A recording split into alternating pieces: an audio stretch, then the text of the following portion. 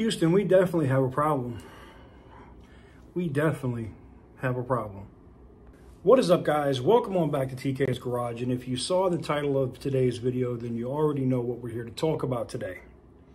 FCA, which is now Stellantis, now that everything is closed and they're no longer responsible, all of a sudden, they're so willing to admit that they massively fucked up.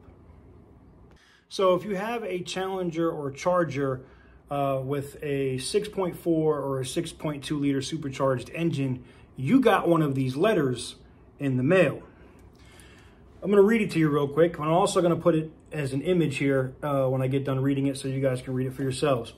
But it basically says, FCA US is offering security improvements on certain 2020 Dodge Challenger vehicles equipped with a 6.2 or a 6.4 liter engine. Now, I found out that they sent this letter out with different model years to different people, all the way back to 2016. They say, the radio frequency hub, aka the RF hub, you remember I did that video where I showed how easy it was to physically hack the system and program a key? If you haven't seen that, I did a video on that right here, okay? I did a video on that right here. Go check it out. You'll be shocked. And this is why people are able to break the window, get into your car, and they're in there like 20 seconds and they got a key. We'll talk about that in a minute.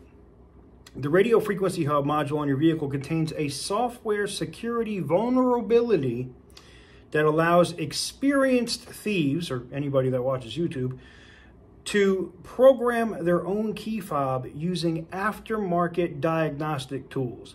This may result in the vehicle being stolen. What do they mean by aftermarket diagnostic tools? Let's discuss. So this is an aftermarket diagnostic tool. I haven't opened this one yet. I got to do a video for you guys with this on the BMW, but this is called V-Linker. And this allows you to get into the BMW and completely code it. But it's basically just a USB dongle. It's basically just something that plugs in, not a USB, an OBD dongle. It plugs in via ODB and allows you to do whatever programming you need to do on the car with a phone. Now, what FCA is talking about in the letter is something that looks like, let me make sure I don't display this, something that looks like this, okay? Now, this looks like, it could be just like an innocent thing, but this thing runs Android. I think I've already showed you guys this before. This is a ThinkScan SD, but it runs Android, okay? Now, there is software that you can download on the internet and put on this device right here, as well as many other devices, and then you plug this in to the ODB port. You go into the software here, and I'm not going to get into the specifics of how it's done because we're not promoting car theft here.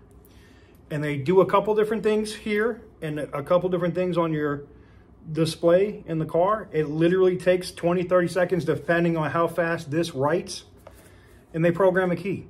Now they have a key fob. They literally have a key just like you would and drive away with your car. Now, sometimes, depending on the software that you have on your car, the connection between a device like this and your ODB port will fail. And then they just pull the neutral strap and push your car away. Now, you can defeat that by picking up one of the neutral straps from Destroyer 1320's channel here on YouTube. I'll probably @ or link him in the description down below. He's also working on, and I don't know if he's actually sold these yet, he's also working on ODB port plates that you can put over it, which means it's going to take them much longer to... These thieves want to be in your car, and they want to be with the car running and down the road within a minute. They do not want to be there long, because somebody like me or you would come out and bust a cap in their ass, I believe is how people my age may say it. Or, would rip them out of the car and beat them within an inch of their life, more than likely. But the problem, and this hopefully, I've already made this clear to you guys, I've done trainings and all of this crap with a couple different law enforcement agencies in North Carolina and now Texas on how easy these cars are to be stolen. And it really pisses me off that FCA is you're just now sending out these letters, admitting the fault. I think FCA, aka Stellantis, has opened themselves up to a massive class action lawsuit. Because they knew about it. People like me, listen, let me be clear. I didn't publish that video on YouTube. I did a full step-by-step tutorial and sent this to Dodge, sent this to FCA, and I have a record of it. I also provided the same video to the law enforcement agencies to show them this is how easy it is to program a key using not just this device, but other devices. Program, key, boom, psh, bye, deuces, I'm out. That's simple, okay? That's simple. That's the program a key method. Then you have repeater boxes. I've done videos on that. You can have a repeater box and just copy the signal from a key from in the house or somewhere else, and you down the road, you're gone. And then there's the old school method of just pulling the neutral strap and pushing it down the road, giving you more time to do one or the other method to try to get it started. But we'll get back. Let's finish what they were saying here in the letter. They said, the RF hub module may now be updated with software which will prevent hackers from programming their own key fob for the vehicle. In addition, the software update will also prevent the dealer from programming new key fobs for the vehicle in the future, and the RF hub module will be permanently locked, preventing it from future software updates. What does that mean?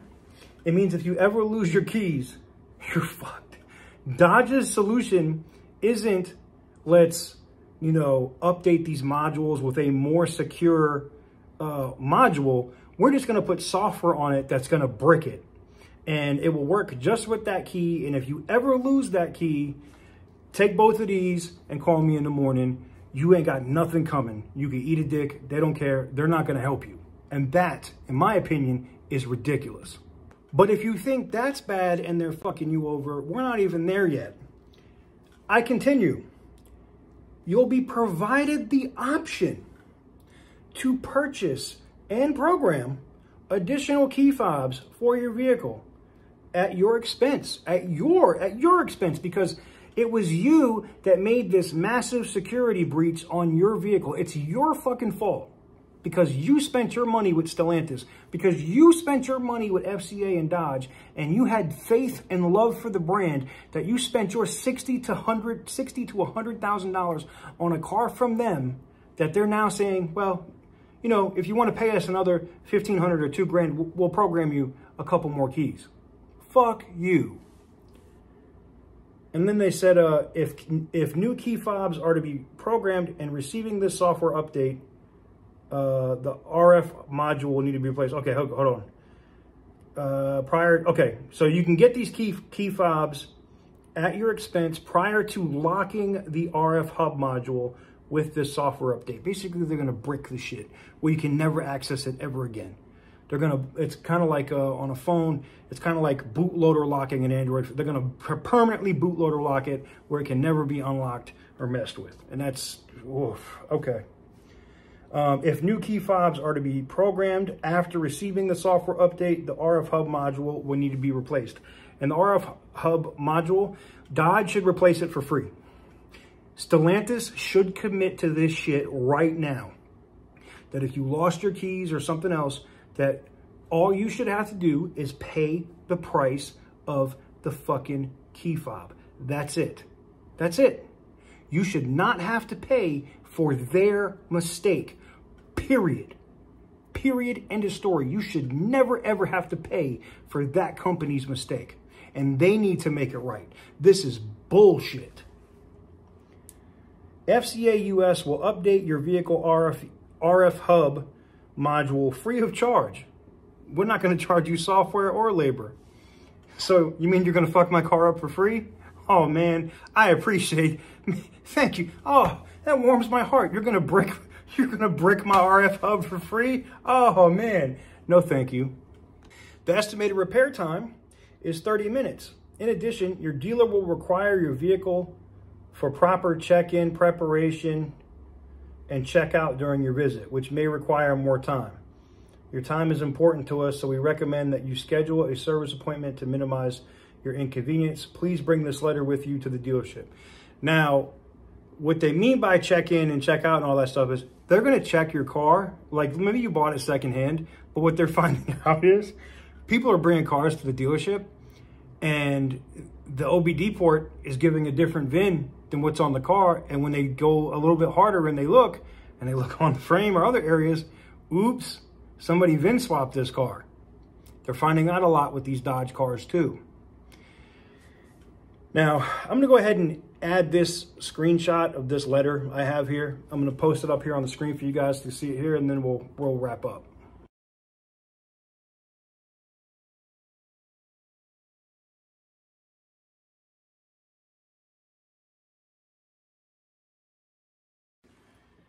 There you have it. Now, I don't know about you, but me personally, I think this is a bunch of bullshit. I think Stellantis, you knew what you were getting into when you bought FCA.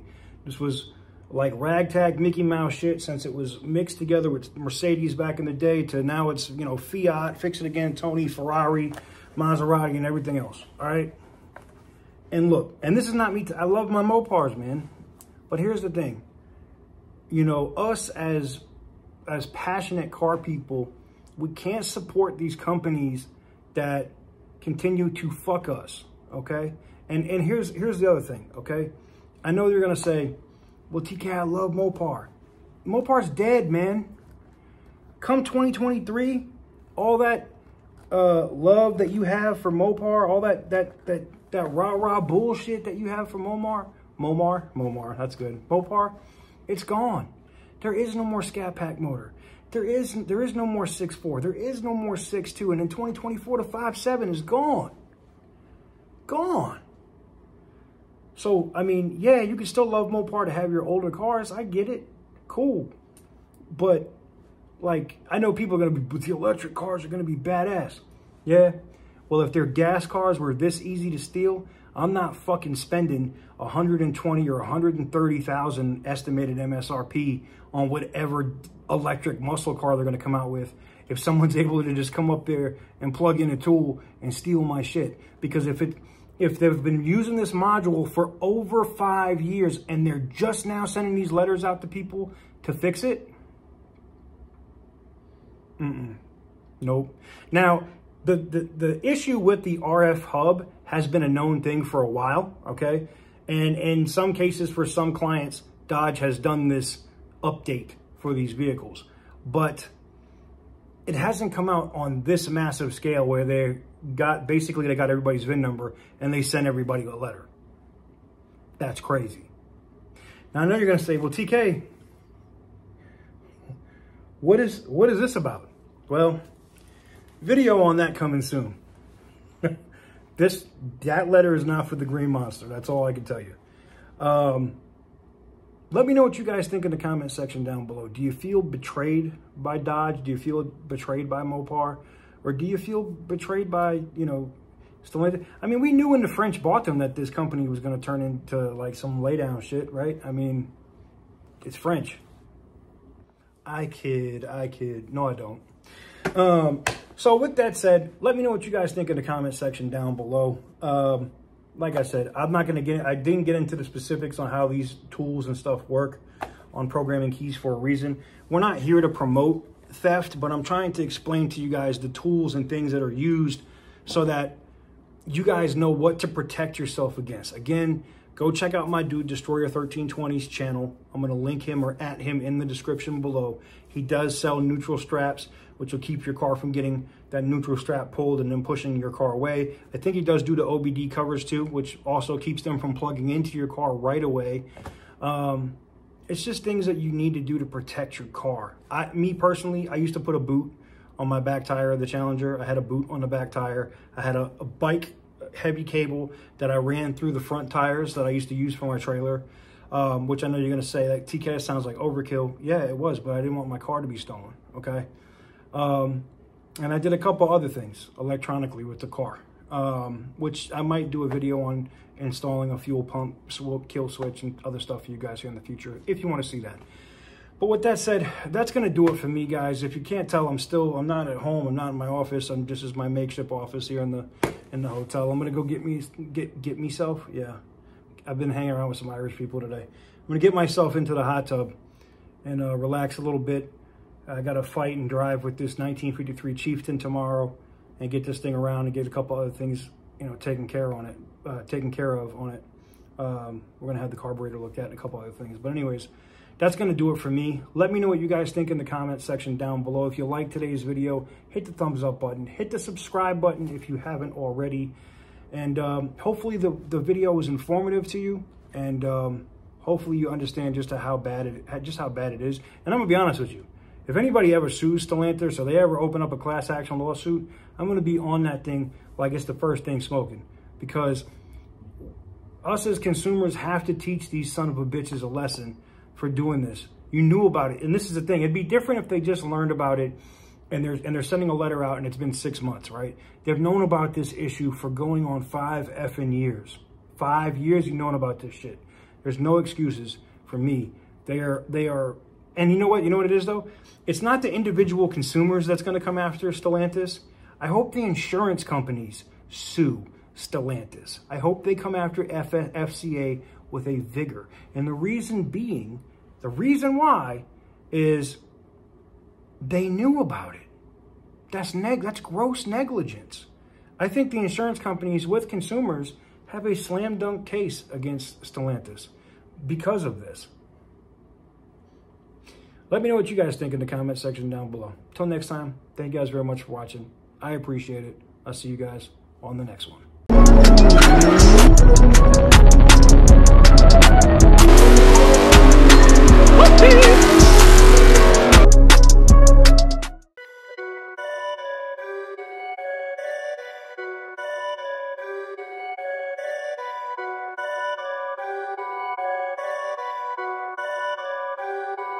Perfect.